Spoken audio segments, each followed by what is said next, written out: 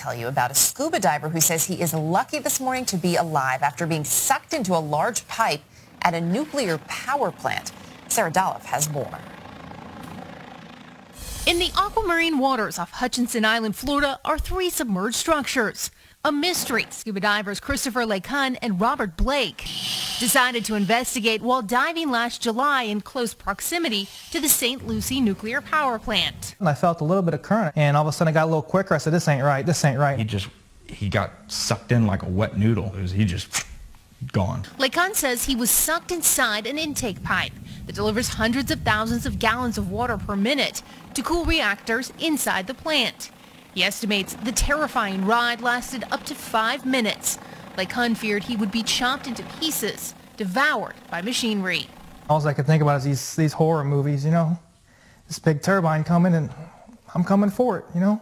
It's going to chop me up and kill me.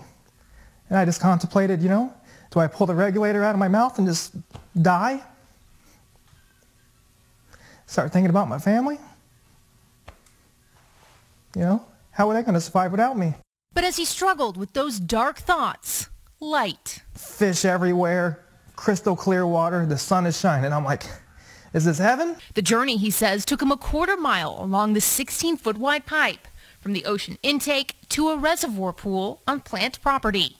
He borrowed a phone from a surprised worker and called his wife, leaving her a miraculous voicemail. Hey, it's me. I got pulled through a pipe. I'm okay. And connecting with her moments later. Sometimes just telling me to pick up the phone, so I did, and it was him. She picks up and she just goes, hello, and I said, I'm alive. Lytal recently filed a lawsuit against Florida Power and Light alleging negligence. The utility company has not yet responded to the suit, but in a statement claims the diver intentionally swam into one of the intake pipes after bypassing a piece of equipment to minimize the entry of objects. Lytal denies those allegations, as well as Florida Power and Light's claim that the buoy marking the area that day carried a warning to stay back 100 feet. Meanwhile, Lytal is savoring time with his wife and kids. 1, 2. Remembering how close, he says, he came to losing them. For today, Sarah Dolph, NBC News. Can you imagine? No. Being the wife on the other end of that call, too.